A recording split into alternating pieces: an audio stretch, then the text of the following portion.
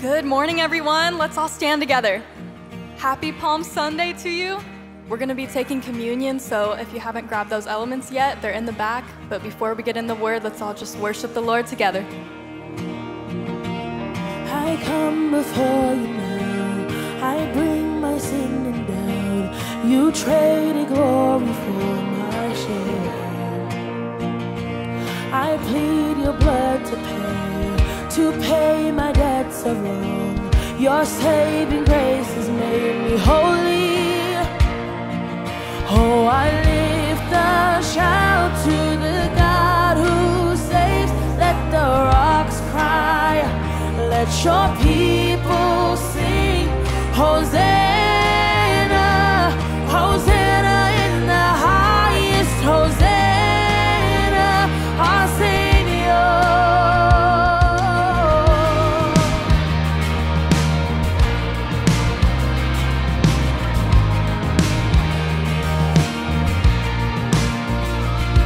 If I go on alone, I'll stumble and I'll fall, but with you I am sure and strong. You made the dead alive, your righteousness is mine, my emptiness has been made whole. Oh, I lift a shout to the God who saves. Let the rocks cry, let your people sing. Hosanna, Hosanna in the highest. Hosanna, our Savior.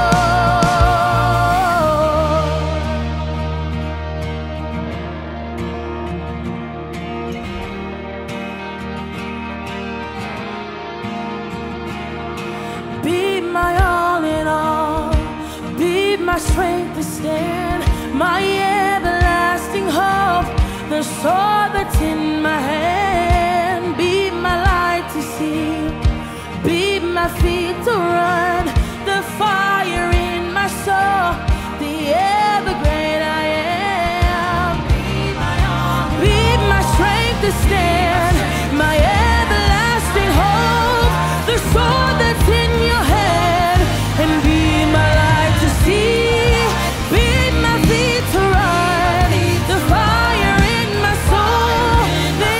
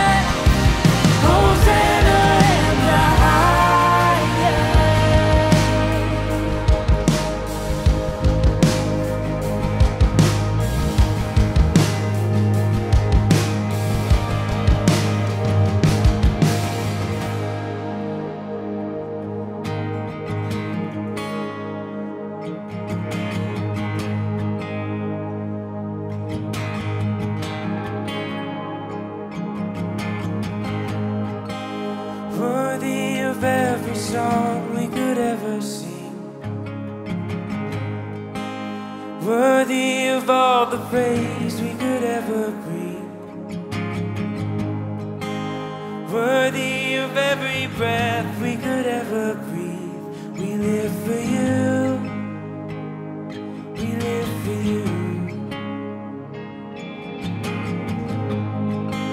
Jesus, the name above every other name. Jesus, the only one who could ever save. Worthy of every breath we could ever breathe. We live for you,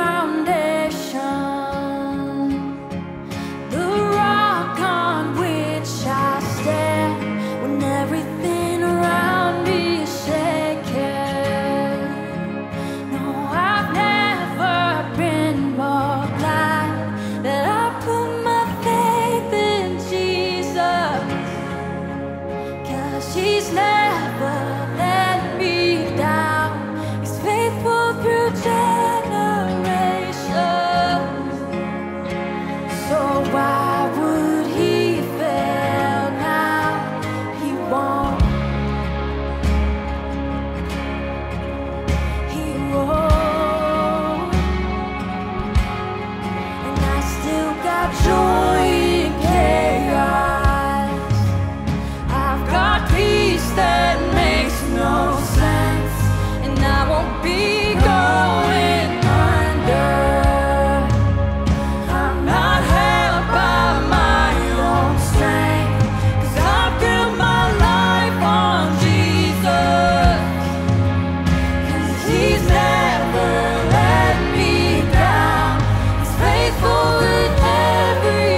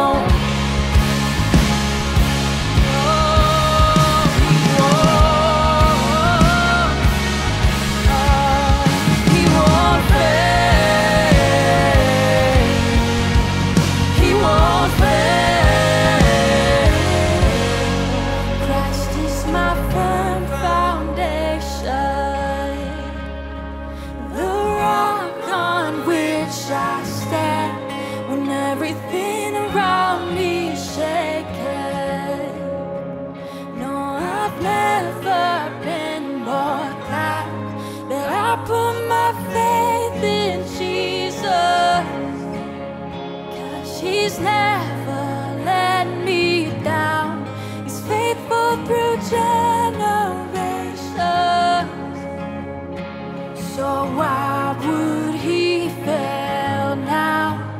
He won't. And Lord, that song that we sing is so true, God, that you won't ever fail us. You're our firm foundation, Lord. And we just pray that you would prepare our hearts for your word this morning. Go before us in Jesus' name. Amen. As you're turning to John 1, you might be saying, Pastor Brett, shouldn't you be doing a Palm Sunday service, as it is Palm Sunday? Or are you just going to go through the Bible study today? And the answer is yes. I find a lot of times it's not that hard. I mean, the Bible's so interconnected, and there's something here that will connect, trust me, on the Palm Sunday note, which is going to be fun. But I wanted to draw your attention to one little phrase spoken by the greatest man that ever walked the earth, other than Jesus. Does anybody know who that is? John the Baptist. Jesus said that. Isn't that amazing? In Matthew 11:11, Jesus said, "Verily, verily, I say unto you, among those that are born among women, there's not risen a greater than John the Baptist." That's really something for Jesus to say that. I remember when Muhammad Ali was in an airplane, he always said, "I am the greatest of all time. I am the greatest." But on this airplane, he wasn't buckled up, and the flight attendant said, "Mr. Ali, you need to buckle your safety belt." He said, "Superman don't need no safety belt." And she said, "Well, Superman don't need no airplane either, Mr. Ali." So apparently he's not the greatest. He was quite the great fighter. But John the Baptist, as it turns out, is in fact the greatest. And so this message, this short little tiny half of a sentence almost, is what I want to draw our attention to. It's John chapter 1, verse 36. Let's take a look. John 1:36. It says, "And looking upon Jesus as he walked, he saith, Behold the Lamb of God." There it is. What was it that made John the Baptist the greatest man ever born among women, as Jesus said? I think there's really kind of an easy answer to that. And it's this, that John the Baptist, his sole purpose for life, his reason for existence was to point people to Jesus. That was his whole deal.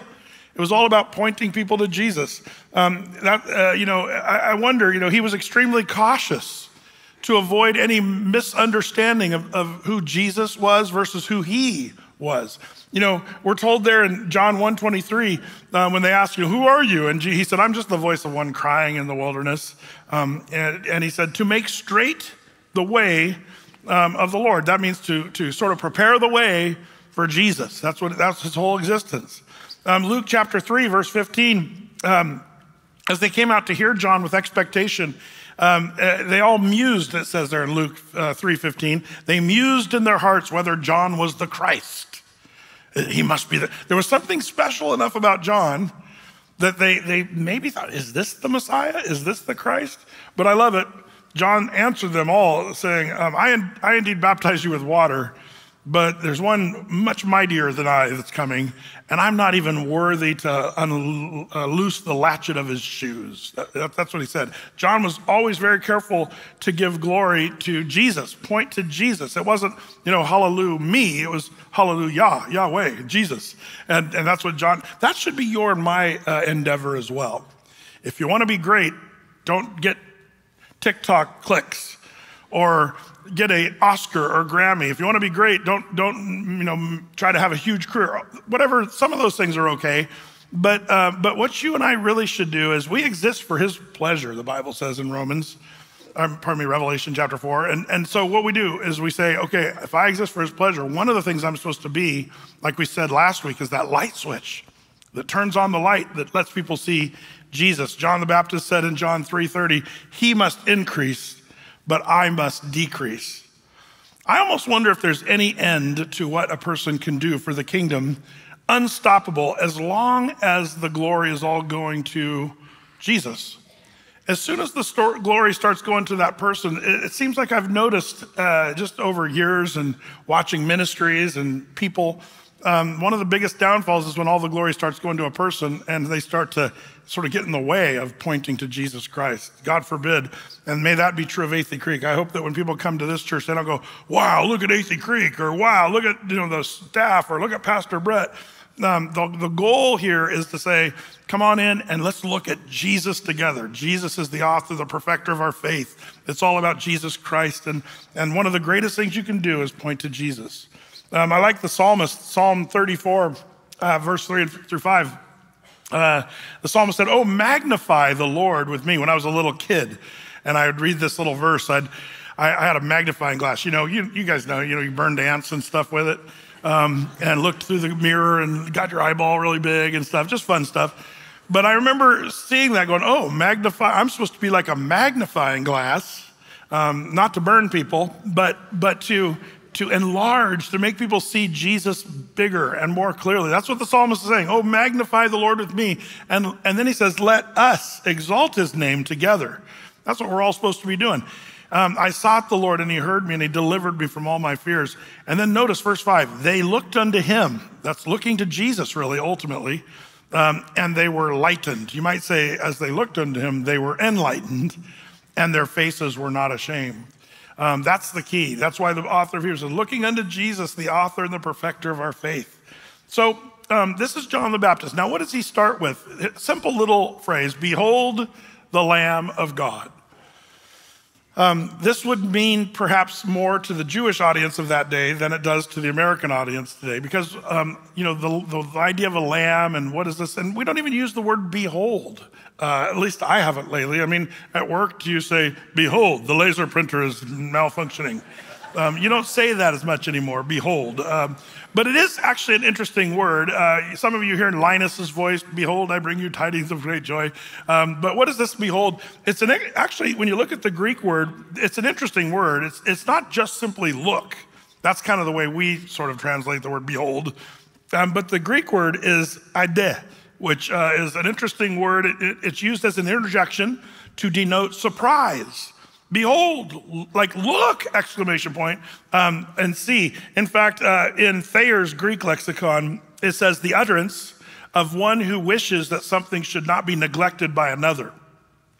Have you ever been driving in a car with a friend and you see something, you're in a conversation, but there's something that they're gonna miss it if you don't bring it up. So wait, sorry, look, and you kind of interrupt the thing and there's a sense of surprise. That's the word idea. It just means, don't miss this. This is gonna, you might miss this if you're not careful. And so this is John the Baptist. When Jesus starts walking by, he says, behold, like everybody stop what you're doing and look. This is important. And then Jesus is referred to by John the Baptist as a lamb. Why is Jesus related to a lamb? Why not a lion? Well, if you know your Bible, that's the second coming of Christ. He's going to come as the Lion of the tribe of Judah. But how much contrast can you endure? A lion versus a lamb. I mean, there's quite a difference there. Well, this explains a lot. And if you're a Jewish person in the first century and you hear John the Baptist saying, behold, the Lamb of God, this would echo back to the story we told a couple weeks ago about Abraham, Isaac going up the mountain. God will provide himself a lamb. And this is God providing himself as the sacrificial lamb for all of humanity to be saved. This is something that would have been more ingrained in their thinking. The lamb speaks of blood sacrifice on an altar. I've got some experience with sheep on our little farm. A little kid, I was in 4-H. I did, some work with cows, but I also did some stuff with sheep. And I had a little sheep named Pierre. He was this little black-faced Suffolk, and he had a little white mustache, and he looked kind of French, so I called him Pierre. But Pierre, one thing I learned about sheep as a little sheep farmer kid is they are, in fact, as dumb as a brick. Oh, they're cute and cuddly, but stupid. Sheep are dumb. And isn't it appropriate in Isaiah 53, verse 6 says, all we like sheep have gone astray. We've turned everyone to his own way. The Lord compares us to sheep. Now, you and I, we kind of say, well, that's an easy, comparison. Yeah, we are dumb sometimes. We go the wrong way and we do stupid stuff. But how can you say Jesus is a sheep? a lamb, even a baby sheep. Like that's even worse almost. How is that possible? Well, I think there's two main reasons Jesus is referred to as a lamb. The first reason is the idea of showing that he became one of us. Relatability. We're just little helpless sheep. But what did Jesus do? He became one of us. Philippians 2:7. But he made himself of no reputation, took upon himself the form of a servant, and was made in the likeness of men. So God is showing us that God becomes a man. We did that, the last 3 weekend services. We've been talking about Jesus, the incarnate Word of God, God incarnate. So important part of Christian doctrine. But he comes down in a relatable form as a lamb. He became one of us in frailty and in human, even with our weaknesses and flaws. And he was tempted in all points like you and I were tempted. That's Jesus. So God is showing us, number one, that he became one of us. But this is probably bigger and even more important. God is showing us that he is the sacrifice for all of us. That's the main, I believe, reason why Jesus is depicted as a lamb. Isaiah 53:7 prophesied concerning Jesus. He was oppressed and he was afflicted. He opened not his mouth, and he is brought as a lamb to the slaughter, as a sheep before the shearer. That's the comparison Isaiah the prophet would say about Jesus. So to the Jews, their mind goes immediately to the sacrificial lamb that they would bring to the altar. Thousands of these lambs sacrificed on the altars. And so when John the Baptist says, "Behold, the Lamb of God." Now, in other Gospels, he would add, "Behold, the Lamb of God, which takes away the sins of the whole world." And this is the sacrificial part. Where did the idea of sacrifice come from? Well, actually, some people say, I remember, college professors saying, the Christian faith, the Bible, just borrowed human sacrificial themes of some of the pagan nations. They always try to act like the Bible stole concepts from other, ancient works and stuff. But I always like to remind those people that believe such things, the Bible actually tells us where sacrifice really started. What's the earliest, picture or type of sacrifice that we read about in the Bible? Anybody want to take a stab at that? Cain and Abel, Adam and Eve. Yes, you guys are right. In Genesis chapter 3, verse 21, we have the story where Adam and Eve sinned, and what did they realize? Suddenly they said, "We're naked." They're running around totally ashamed. And so they go and sew fig leaves together. Now, I've been to the Middle East quite a few times, and when I've looked at all the fig trees and stuff, I've went and felt the fig leaves. Not a good idea. You know those little follicles that are on leaves and stuff? It's the worst idea I could ever imagine, using those for clothing. It'd be torturous. But they made fig leaves, sewed them together, and sort of made tacky little clothes. But the Lord says, I love the compassion, Lord. But what did the Lord do? He made clothing for them out of what? Skins. This is the first time we hear of something being killed, but I would say being sacrificed to do what? To cover. Sacrifice to cover. To cover their nakedness, the thing that their sin was really exposing. The Lord says, "I'm going to cover that." And really, the rest of the Bible is all about how the Lord's going to cover humanity and cover our sins. That's such an important thing to understand. So the idea of that Adam and Eve, Genesis 3:21 is huge. Cain and Abel is a good one too. And if you said that, you're not wrong. The Adam and Eve one is more of a sort of a picture, but actually Cain and Abel is the first more literal idea of sacrificial lamb because of the language of Genesis chapter 4 in the next chapter there. Basically Cain brought fruit of the ground, vegetables, and brought as an offering to the Lord. And Abel brought the firstling of his flock and the fat thereof. You say, well, what's that have to do with anything? Well, the way that's worded, it's the same wording the priests would do when they would offer the lamb to the Lord on the altar in the temple, millennia later. So it's interesting that Abel brings a sacrifice that's very much the same, a lamb, the firstling, and the fat thereof. It's prepared the way you're supposed to prepare it for a sacrifice.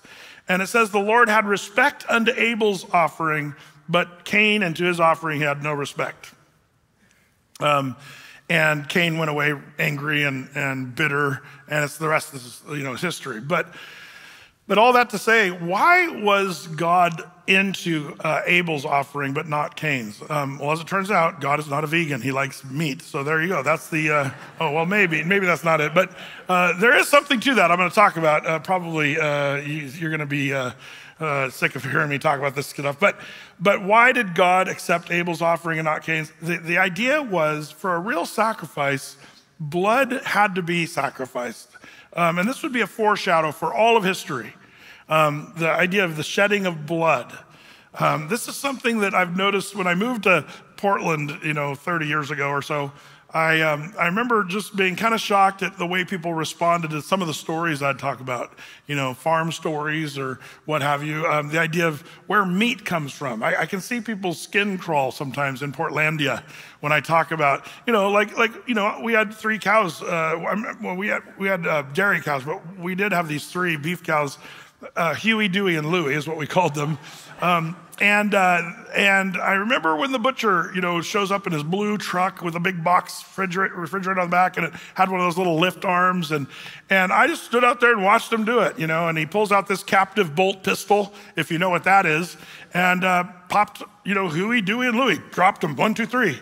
And I remember as a kid, kind of, those are my cows. I fed them every morning, and I remember feeling a little bit sad for a few minutes, right up until the hamburger started flowing. And man, it was awesome. Those were some good burgers. I remember to this day how delicious Huey, Dewey, and Louie were. But the reason that's important to understand is when you go to Safeway or wherever, and you go to the meat department, you have to understand there was an animal that died for you to eat that sustenance. Now, it's interesting because when John the Baptist says, behold the lamb, he's not just talking about sheep. He's talking about blood sacrifice. The Jews would have already got that because that was so much ingrained in their religion, their culture. But have you ever noticed this whole move toward veganism? I'm not going to say everyone that's a vegan is totally misguided, although I'm a little doubtful. But if you're a vegan and you're saying you should all be vegans, it's the moral thing to do, or it's the religious thing to do, then that's where it becomes total rebellion against God. Can I just say that again? If you're a vegan, let's just say it this way. If you're a vegan because you really want to just do that and you just really don't like meat and it makes you feel better, good for you. Great. That's awesome. But as soon as you start telling everybody else you morally cannot, murder God's innocent animals, or you can't eat meat because of this or that, and you start putting your thing on everybody else, that's where it becomes out and out rebellion. What does rebellion look like today? I think for a long time we've known, okay, adultery is rebelling against God. God says, you should not commit adultery, or the 10 Commandments. But in our modern days, one of the newer forms of rebellion is just to totally go against anything that God defines in his word. Let me give you a few examples. In Genesis 5:2, very clearly, the Bible says, God created male and female, created he them, and blessed them and called their name Adam.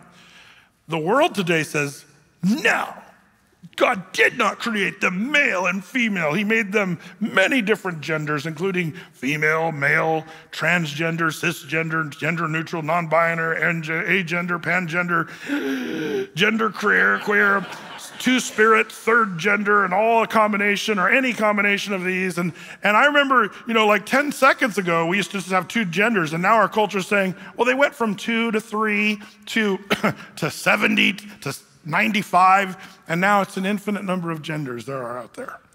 What is that? What's that all about? It's really simple. It's just rebellion against God and his creation. The end. That's all it is. It's rebellion. I think in the same way, when people say, you should not eat meat, and they get all bitter about that, it's interesting. I remember reading about the last days there in 1 Timothy chapter 4, where it says this. Paul's talking to Timothy about what's going to look like in the end times. Now the Spirit speaketh expressly in the latter times, that just means the last days, some shall depart from the faith, giving heed to seducing spirits and doctrines of devils. Check, check, check. We're seeing that today, wouldn't you agree? Speaking lies and hypocrisy, having their conscience seared with a hot iron. Now notice this one, forbidding to marry and commanding to abstain from meats. Now, I remember reading this 20 years ago thinking, who's gonna forbid people to marry? And who would command people not to eat meat? Like that was a head scratcher for me as a student of the Bible. And I thought, how's that gonna work out? Well, now the forbidding to marriage, especially if you're a man and a woman getting married, that's controversial today. Like I think there's a group of people that love to just abolish marriage altogether. And I think that might be where it's going in these last days. Why mess with marriage? Why not just live with someone and forget all these benefits of the heterosexual marriages that are getting all these, like it's really an interesting narrative. You can totally see how that's gonna go, shake out. But what's this whole thing commanding to abstain from meats? There's a whole movement out there, if you're not aware, of people that are saying, yeah, we need to make eating meat a thing of the past. There's a whole movement, by the way, excuse me, where instead of eating meat, you're supposed to eat bugs. Have you guys seen that one? They're gonna push bugs on you now. And Nicole Kidman's there chomping down on bugs and stuff going, delicious, and you'll love it, But that's kind of ridiculous. I'm not eating bugs, okay? I'd rather die. But now, you got Bill Gates making fake meats and saying this is better, everybody needs to eat fake meat. And they've got all these reasons that are so hilarious of how you're not supposed to eat meat. And they're starting to command you because, global, climate change, global warming. So the cows, all these cows that we have at these beef ranches, there's so many cows, they're flatulating. And because of the gases of the cows, it's causing the world to, hey, there've been cows on the earth from the time of creation. And they've been flatulating the whole time, happily. This is all ridiculous stuff. It was AOC that was trying to figure out how to capture the gases, the methane gas from the cows. There's these cows walking around with these tanks on their back with an attachment, if you know what I'm saying. And it captures the gas. They're gonna try to harness the energy instead of letting it go off into hurt the ozone. Hello, that's ridiculous. And I'll tell you what it is. It's rebellion against God. What do you mean, Brett? Well, look what the rest of this says. They're gonna command to abstain from meats which God hath created to be received with thanksgiving. And I do. Of them which believe, now notice this, what God has created to be received with thanksgiving, of them which believe and know the truth. Who are those that believe and know the truth? Those who eat ribeye steaks. That's what it says right there. I'm not joking, verse 4, you guys are all laughing, that's hilarious. Nope, Brett's serious. Verse 4, for every creature of God is good. That idea is not like, oh, how cute. No, tasty. And nothing to be refused if it be received with thanksgiving, for it is sanctified by the word of God and prayer. Man says, stop killing animals and be a vegan, eat fake meat. But this is just man rebelling against God. Blood and butchering of animals, it used to be just part of culture. From the very beginning of time until we've sort of tucked it away where, Portlandia doesn't see what happens when chickens and beef and meat is made. But as it turns out, the Lord says, I made that for that purpose. That's one of the things God wanted to do.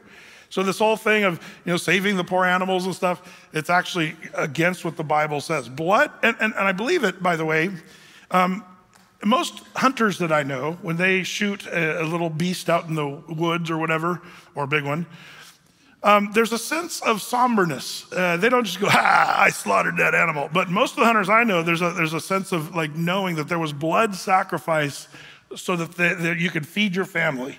And there's kind of a cool notion that goes behind that. And yet what's interesting is the very solution to all of humanity's problems will be blood sacrifice. And to have that same sobriety and somber heart when you realize the Lamb of God that would be slain before the foundations of the world. The whole thing, you got to accept that Jesus is the Lamb that was slain. So the practice was your best lamb, slaughtering your best lamb. Even Aaron the priest would have the people identify their sins upon the head of that lamb, transferring, almost like a type of how you're transferring my sins upon this animal, and then the animal is sacrificed. Part of that would help people know, man, my sins are real. Blood sacrifice has to be made for my sins. And they had to sort of connect the slitting of the throat of the lamb with their own sin. And that was what God wanted. Sin is bad, sin is serious, and the only thing you can do to be free from sin is blood sacrifice. So all that to say, in Hebrews 9:22, we read that. In fact, it says, indeed, under the law, almost everything is purified with blood. And without the shedding of blood, there is no remission of sins. That's an important thing to know. This is in the book of Hebrews in the New Testament, but it goes all the way back to the law of the Old Testament. Jesus didn't come to do away with the law, but to what? Fulfill the law. And how did Jesus fulfill the law? In all ways. But this is one of those big ways. It comes from Leviticus 17:11. For the life of the flesh is in the blood, and I have given it to you upon the altar, that's the sacrificial altar, to make an atonement. Mark that word, it's an important one. Atonement for your souls. For it is the blood that maketh an atonement for the soul.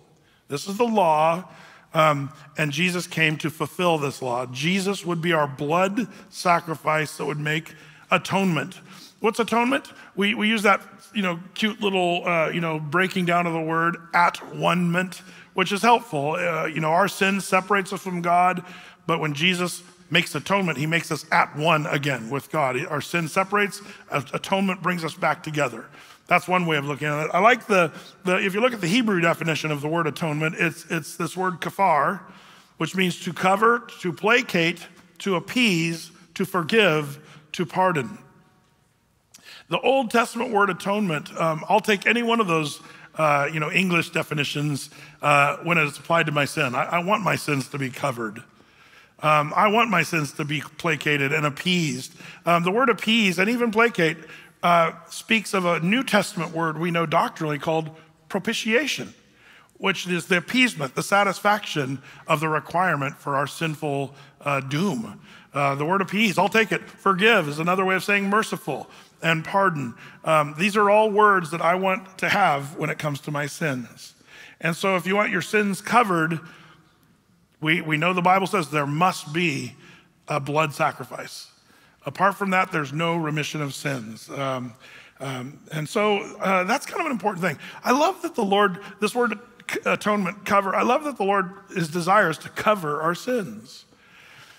Our sins are ugly and they stink, but the Lord says, I want to cover, atone. Are you a sin sniffer? Or are you a sin coverer? Are you a, iniquity inquisitor? Fault finder? Be careful, don't be that, because that's not God's way. God sees all our sins, and there is a difference between covering up your sins. That's a problem. You shouldn't be covering up to try to make sure nobody finds out about it. But the idea to cover is what the Bible teaches. 1 Peter chapter 4, verse 8 says, above all, keep loving one another earnestly, since love covers a multitude of sins. That's a godly characteristic, to cover. Like Isaiah 61:10, I will robe you in my righteousness. That's the heart of the Lord, that he wants to do that.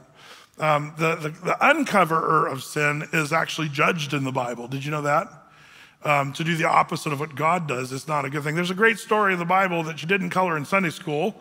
The one that you colored was Noah and the ark and the animals and the rainbow and the altar and the sacrifice. And then that was kind of the end of the story when you were in Sunday school. But that's not where the story ends. The story ends with all that happy little story of Noah and the ark and the family was saved. But then after that, Noah goes into his tent and gets totally sloshed drunk, strips totally naked, and starts, busting a move in his tent. Total party in his tent there. And his son Ham looks and says, whoa, Dad's partying now naked in the tent. And so he goes and gets his two brothers. Hey, Shem, Japheth, get over here, check out Dad. And Shem and Japheth, what did they do? They did something very different than Ham. Ham exposed their sin. But Shem and Japheth took a cloak and put it between their shoulders and made a curtain. and then walked backward up against the door of the tent, not looking upon their father's nakedness like Ham did, and they covered. What's interesting about that story, that's why I didn't color it, by the way, in Sunday school, because it's a little graphic, but what's great about that story is, I find it interesting. The Bible doesn't even deal with Noah's sin of drunkenness and being naked, dancing in his tent. It's like, yeah, whatever. He's still a hero of faith, and he goes down as a great man of faith. We don't even, the Bible doesn't even bring that up as a problem. I'm not saying it wasn't. It's just, that wasn't the big deal. But Ham, his exposing his dad's sin and nakedness got him in big trouble, and he became cursed because of that. Just note, that's kind of the way it goes. If you're a sin sniffer, fault finder, uncovering other people's sins, that's not a very godly characteristic. I think that's important to know that. Again, there's a difference between covering up versus covering. Don't write letters on that one. I get it, and there's a difference. But as it turns out, all that to say, your sin. By the way, you say, but what if people are getting away with sin and I'm supposed to, well, you have to understand the Bible promises this, Numbers 32:23, be sure of this, your sin will find you out. That's just a promise of God's word. As a Christian, we need to understand those sins are going to be revealed, but we need to learn to be loving and covering. So how does God cover sins? It's through atonement. And how is atonement achieved? Through blood sacrifice, the end. So as it turns out, Jesus would be the ultimate blood sacrifice. It wasn't the worst lamb, wasn't just any lamb, it had to be the best lamb. And so we have to understand the punishment for sin, of course, the wages of sin is death. That's the bad news. But the good news is the gift of God is eternal life through Jesus Christ our Lord. How does he do this? Being the lamb that would be slain for your sins in your place. God doesn't just wink at your sin and say, I'll keep you from the death, eternal death in hell. And he doesn't just wink at it. He deals with it through atonement, the work of the blood sacrifice. Your sin will find you out. It's a guaranteed. That's kind of an important thing. Now you say, okay, Brett, great, got it. Christianity 101. But what does this have to do with Palm Sunday? Well, I find it interesting here on our Sunday that we're going through the Bible. John the Baptist is going, behold the Lamb of God. And everybody's looking at Jesus suddenly. And this is important because as it turns out, this is during that time where, when Jesus is declared the Lamb, the Passover would be the time where the lamb sacrifice was first instituted. Remember, the Old Testament sacrificing of lambs, they did it by the thousands, millions through the centuries. But all of those Old Testament lambs sacrificed at the tabernacle, then later the temple, were all pictures of Jesus Christ. They were pointing to the Lamb, Jesus. And the Jews were supposed to do that to sort of commemorate what's going to come in the future. So the Passover was that celebration. Did you know the Passover is kind of a big deal in the Bible? It's used 76 times, the word Passover in the Bible, 48 times in the New Testament even. Only 2 times is the word Passover used outside of the Gospels in the New Testament. One of those times it's mentioned is 1 Corinthians 5:7, where, excuse me, it says, purge out therefore the old leaven. Remember, leaven is a type of sin. Purge out leaven that you may be a new lump, as you are unleavened. For even Christ, our Passover, is sacrificed for us. Notice, Paul tells the Corinthian church, Christ is our Passover. So that's important. Now, don't forget to purge out the leaven. I'll come back to that in a second. But the point is, Paul's saying, as the Gentile church, as the New Testament church, we no longer celebrate the Seder dinner or the Passover supper. That's why the church generally doesn't do that. Now, if you want to celebrate a Seder dinner or Passover just for fun, to commemorate the Old Testament practice of the Jews and see the pictures of Jesus, that's great. But we don't have to do that. Why? Because Christ is our Passover. The Old Testament Passover dinner was to point to the Lamb of God, Jesus Christ. When he came, there was no longer a need for Passover. There's a need for something else, and I'll get to that in a minute. So question, when was the first Passover instituted? Well, if you recall, it's there in Exodus chapter 12, when the children of Israel were enslaved in Egypt for 400 years. And finally, the Lord brings Moses, the deliverer, and there's all the plagues that hit Egypt. And if you recall, the very last of the plagues was this angel of death would go over all the land of Egypt. And there, God tells Moses what the children of Israel were supposed to do. And this is where Passover was instituted. Let's kind of review that for a second. Exodus chapter 12, verse 3, God says to Moses, "Speak ye unto all the congregation of Israel, saying, in the 10th day of this month, they shall take to them every man a lamb, according to the house of their fathers, a lamb for a house. And if the household be too little for the lamb, let him and his neighbor next to his house take it according to the number of the souls. Every man according to his eating shall make your count for the lamb. Your lamb shall be without blemish." Okay, so this is where this idea of a lamb at Passover was instituted. Before we keep reading, I want to show you a progression that I think is important. Notice how he says, first of all, everybody gets a lamb, but then it zeroes in to the lamb, and then it gets more personal to your lamb. I think that's an important thing. Christ, the Passover lamb, which one is he to you? To Oprah Winfrey, he's just a lamb. Jesus is a way to heaven. There's many paths that lead to heaven, and Jesus is just one of many ways. He was a good man, a good teacher, a good prophet, but that's not true. Jesus is not a lamb. As it turns out, he's the lamb. I hope at least you recognize that he is the lamb. Jesus said, "I am the way, the truth, and the life. No man comes to the Father which is in heaven, but by me."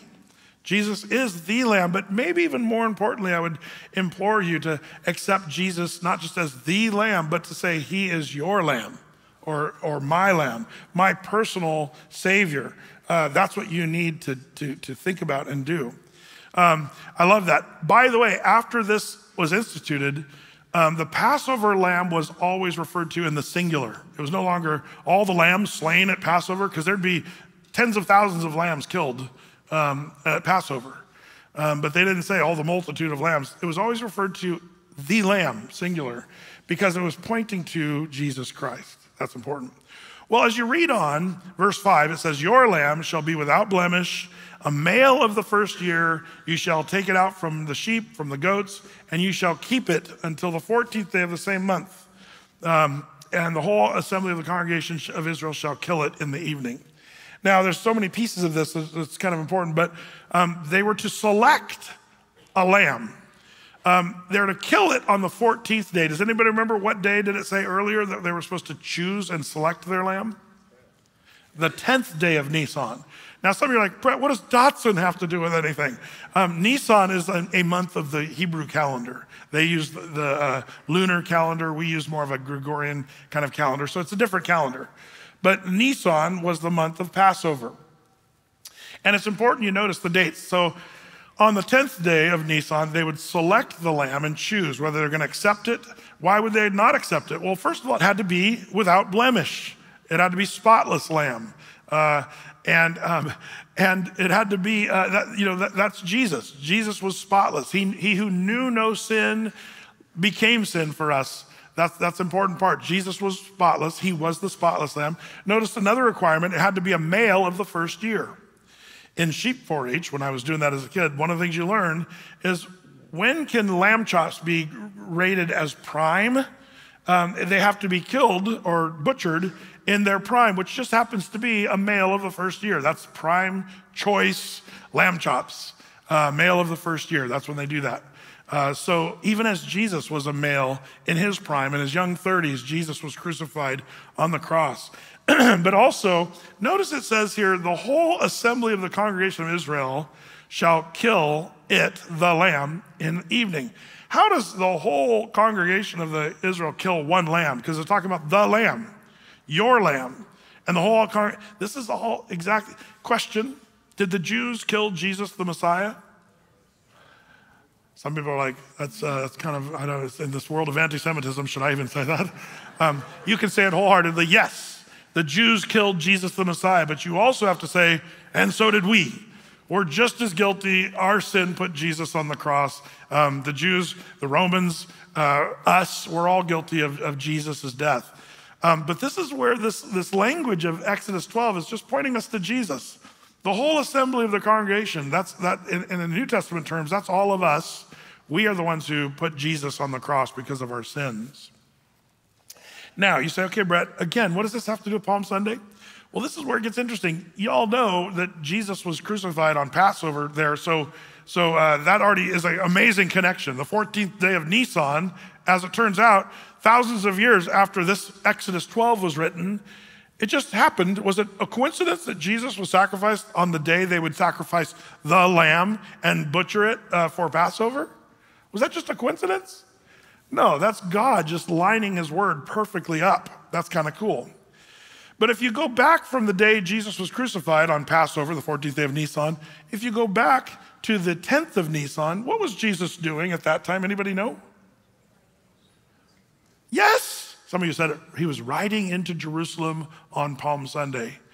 The day the Jews were supposed to select the lamb and make sure he was without blemish, male of the first year, the very day they were all choosing their lambs, guess what they were doing when Jesus rode in? Choosing whether they were going to accept or reject Jesus, the lamb. It was the day of choosing. John the Baptist already declared, behold, the Lamb of God, which takes away the sins of the world. But in that Palm Sunday road, and that's why I have the picture behind me, is because this, when you're riding the donkey down the hill of the Mount of Olives, this is what you're looking at, is Jesus was approaching Jerusalem and the eastern gate that's behind me. Jesus would be riding up in that area, and the people were going to choose. And you say, well, Brett, they were crying Hosanna. They put palm branches down and put their clothes down. That's what they would do for a king. They were accepting him. The problem is they were not accepting him as the lamb that would be slain. They were accepting him as the king that would take over the Roman Empire and save them from the iron oppression of the iron fist of Rome. That was the problem. When they realized that Jesus was not the one who was going to deliver them from the Romans, it would be only a short time after that they'd all be yelling out, crucify him. We will not have this man rule over us. Jesus would be the stone that was rejected. Remember that sermon a few months ago? But he'd also be the lamb that would be rejected, interestingly enough. Jesus would be the lamb that the people would reject, but little did they know he was the only lamb worthy to be slain for the sins of the world. This is an important part of this. And so without Jesus, there'd be no remission of sin. Without the shedding of Jesus' blood, there'd be no remission of sin, like our Hebrews 9:22 scripture. This is where I really hope and pray that Jesus is, in fact, your lamb. That's the question of the day, I think. Is Jesus your lamb? Are you one of the people who said, oh, it was nice that Jesus came and he was a good teacher? Nope, that's not who he was. He's not a lamb. He's the lamb. But the big question is, are you going to accept or reject? Those people had that decision on Palm Sunday when they were trying to decide, who is this guy who's riding in this colt of a donkey down the hill of the Mount of Olives? And little did they know he was the lamb that they need to accept and receive. You see, you have to choose. Are we going to take this blood sacrifice part seriously? Question, quiz time. How many of you in this room, by show of hands, how many of you are the firstborn or the only child in your household? How many of you? Raise your hands. Look at that. It's like half the congregation. Let me ask you, the firstborn. Let's say you're back there in Exodus 12 and the Passover and the spirit of death's going to come over your house and it tells you all the stuff we just read. You're supposed to choose a lamb that's without spot. Would you be involved in choosing of that lamb? Man, I bet some of you guys would be like looking under the armpits and like, yeah, pretty nice there. Yeah, checking out every little detail, making sure, because you'd want to make sure it was without spot or blemish. Question, if you're the firstborn and the spirit of death's coming, would you make sure the blood was put on the right places of the doorpost? I mean, I'd be out there with an airless sprayer, man, just making sure it's real, the whole thing's just really red. I don't want that spirit of death. But sadly, unfortunately, Egypt and maybe even some of the Jews said, oh, that's dumb. Sacrificing a lamb, painting blood on your doorpost, that's ridiculous. Is that supposed to save us? But sadly, the spirit of death came over those houses, and the firstborn was slain of everyone that didn't have the door on the post. Now, let me talk to some of you that are legalistic. Some of you that are saying, Pastor Brett, you teach cheap grace, and you're saved by grace, but you also have to do good works. Can I just say, remember when we read about the sacrifice of the lamb, but remember before Jesus is our Passover, it says they needed to clean out the leaven, get all the leaven out of their houses. That's part of the Exodus 12 story. They were supposed to get all the, leaven is a type of sin in the Bible. And before they killed the lamb, they were to get all the leaven out of their house. And I've heard that as an argument that, you also have to get the leaven out. So you got to clean your life up and you have to be sinless, and then plead the blood of Jesus. I'll tell you why that doesn't work. Because let me just ask you, if you know your Bible, if the person, sort of swept out the leaven but didn't get it all out, just a little leaven's left behind. What does the Bible say about a little leaven? Yeah, a little leaven leavens the whole lump. In other words, unless you get every single speck out, you're still like leavened. And so let's just presuppose that a household, they went and swept everything, but they didn't get every corner of the house. But they did put blood on the doorposts. When the spirit of death came, if there was even a speck of leaven in the cabinet, would the firstborn have been killed in that household if there was blood on the door? No, they'd be alive and well. That's important to know that. Because the spirit of death wasn't looking for the leaven that was cleaned out. The Bible says the spirit of death, when it came over the house, when it saw the blood on the doorposts, it passed over the house. In the same way, what if everybody did get perfectly cleaned leaven? What if a house was spotless? Man, they shop vacked every corner of their cabinets and just got it all cleaned up, but they didn't put blood on their doorposts. Would the firstborn have been killed? Yes. The reason I go into that, just because I want to remind you, you're not saved by your works. Ephesians 2:8 says you're saved by grace through faith. That's faith in Jesus, the sacrificial lamb. Not of yourselves, it's a gift from God, not of your works, lest any man should boast. I'm really cool, I got it all cleaned up. Nobody can say that. So this is a beautiful message.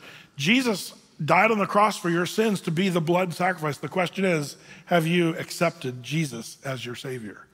The wages of sin is death, but the gift of God, gift, is eternal life through Jesus Christ our Lord. Excuse me, all that to say, is Jesus your lamb? If he's not, how do you accept it?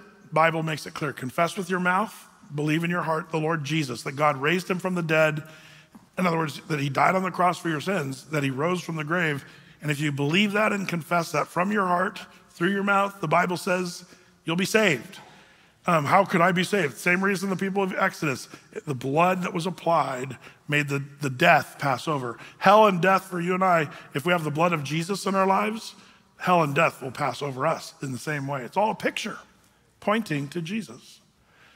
Before we go, I got a couple things we need to do, so don't pack it up, but would you bow your heads with me, please, and with a heart of prayer? I just want to ask, is Jesus your lamb? And if you can't say for sure, let's make sure. Becoming a Christian is really simple, and I'll tell you why, because Jesus did all the work. Your job is to repent and say, okay, I just know I'm a sinner. I acknowledge my sin before God, that I've failed, that I deserve death. That's what the Bible teaches, and just to accept that. And then to receive salvation, you just simply have to just believe that Jesus died for you and that his blood, his innocent blood that was shed, is good enough to save you. And to accept that. With confession with the mouth, belief in your heart. If that's you and you'd like to do that, and you've never done it, you're saying, Brett, I don't know if I've ever really accepted Christ, or maybe I went to church a few times or was a good person. Well, actually, none of us are good, and going to church doesn't do that for you. It's accepting the work of Jesus on the cross. I'd like to pray a prayer of that confession with anybody who would want to. If that's you, I'm not going to embarrass you, but right where you're sitting, with everybody else's heads bowed, if that's you, would you look up and just give me a quick wave, and I'll just acknowledge you before we go today. You guys back there, awesome, good, cool. Let me just look around. I don't want to miss anybody. Over here, I see you, and there, good. I'm just going to look around a little bit more. I don't want to miss anybody. Awesome, over here, good. Over here, I see you. I'm going to pray this prayer of confession, and this is where we just say we need the blood of Jesus to wash away our sins. What can wash away our sins? The old hymn goes, nothing but the blood of Jesus. So this is accepting that free work. So would you just repeat this prayer? I'm going to ask the whole church to pray this prayer with us together. Let's pray. Dear Father in heaven, I believe in your Son Jesus, that he died on the cross for my sins, that he rose up from the grave, and that my sins are forgiven. Help me to walk with you. Thank you for saving me. In the name of Jesus Christ. Amen. Amen. Awesome. Bible says you're saved because of that confession of faith. It's all the work that Jesus did. That's so cool. Now, if you're a Christian, which you are now, if you've confessed that, we have a way. I told you that the sacrificial system was a way for the Jews to look forward into history of Jesus. But after Jesus died on the cross, no longer do you and I go down to the altar and slay a lamb. Aren't you glad for that? I'm glad we don't have to do that anymore. But what Jesus did tell us, the New Testament church, to do is to remember the lamb that was slain through the institution of communion. The bread and the cup, that's what he instituted there, Eucharist, call it what you want. And I'd like to end the service with that. So if you'd get out the little packets you received on the way in, if you didn't get one, the guys will come up and get you set up with that. But you peel the bottom part off first to get to that little piece of matzah bread that's in there. And then you open up the top portion and you get to the cup there, that's the cup of Christ. So let's kind of get that all ready. Lord, I pray this morning as we take time to celebrate and remember the beauty of the cross, the beautiful work of the cross. And I pray, Lord, that as we take this time to remember that we would, even as we talked about, that there'd be sort of that sobriety of what actually had to happen. Not a sheep or a cow being slain, but the Son of God. I pray, Lord, that we would just truly be thankful for that. I pray your blessing on this congregation as we take this time. Lord, you are my strong tower. Yes, you are my hiding place. And I'll take refuge in who you are. 'Cause it's with you I find my peace. And so I'll sing in the shadow of your wing, and I'll rest here in your arms. So I'll sing in the shadow of your wings. I'll find my peace. Lord, how thankful we are for this bread that reminds us of what you did for us, taking our penalty on yourself. The nails in your hands, the nails in your feet, the crown of thorns, the whipping on your back, ultimately the spear in your side, all of those wounds. You did it for us, Lord, with us in mind. The joy that was set before you, you endured the cross, despised the shame. And I pray, Lord, that as we eat this bread, we just with thanksgiving, just be once again your church blessed by what you've done for us. So bless this time, Lord, as we eat this bread, we do it with thanksgiving in Jesus' name. Amen. Let's all eat of Christ together.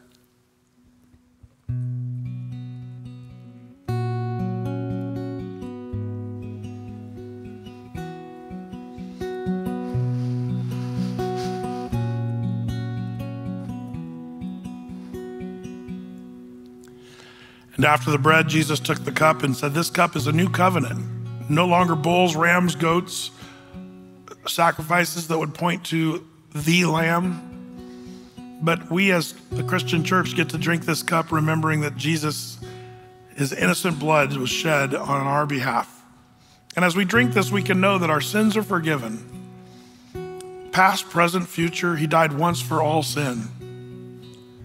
And Lord, I pray that you'd help us with just a new hunger and thirst after righteousness. As we drink this, we thank you for the forgiveness, but we also pray that we just long to be in line with your plan and purpose, just that much more. That we'd be obedient in following your word. Bless these, your people, Lord. We thank you for our salvation, and we drink deeply now of the cup of Christ. In Jesus' name. And let's all drink of Jesus together.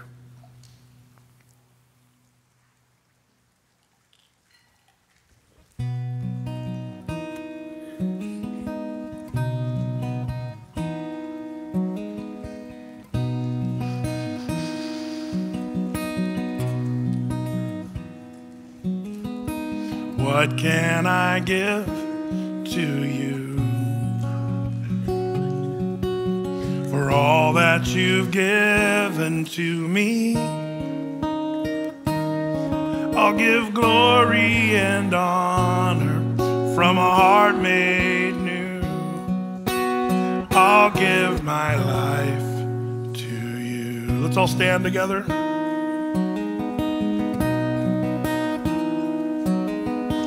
What can I give to you for all that you've given to me? I'll give glory and honor from a heart made new. I'll give my life to you. I'll give my life. Lord, we give our lives to you afresh today, and I pray as we go our way, we'd rejoice. Thank you for the cleansing, the washing, the forgiveness of sins. For these new believers, Lord, today that have accepted you, I pray you'd wrap your loving arms around them, that they'd sense the burden of their sin just lifted from their shoulders, and that they'd rejoice in the hope of heaven, Lord. Bless them, bless this crew, we pray. And we give this morning to you in Jesus' name. And all God's children said, Amen. See you next time. You're dismissed.